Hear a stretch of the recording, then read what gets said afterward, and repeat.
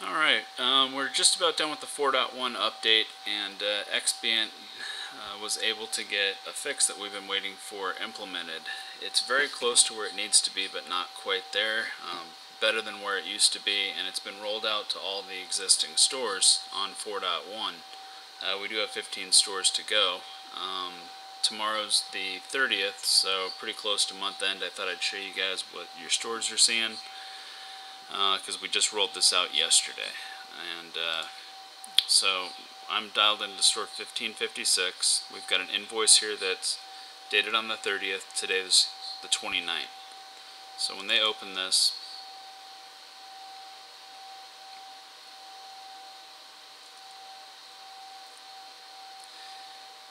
they're going to see now that the business date is grayed out. They're probably not used to that. And what was going on there was they could modify this business date and nobody paid any attention to the actual date. So this actual date was always wrong, and as you can see, it's pre-populated with the date that the invoice was created, which is the 30th. That's how the system's always worked. So again, they'd ignore the actual delivery date and probably ignore the time as well.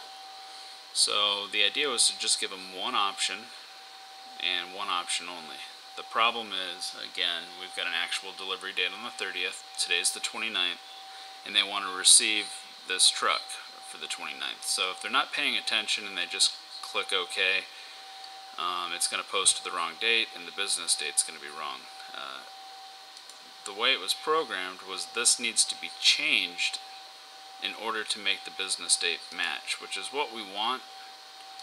They can jot the time in here, 6 o'clock a.m., and everything's great. But again, this box here needs to be changed in order to keep them consistent. So just make sure your stores are aware that where we're trying to go with this is that when it opens up, even if it's a future invoice date, we want both boxes to match by default.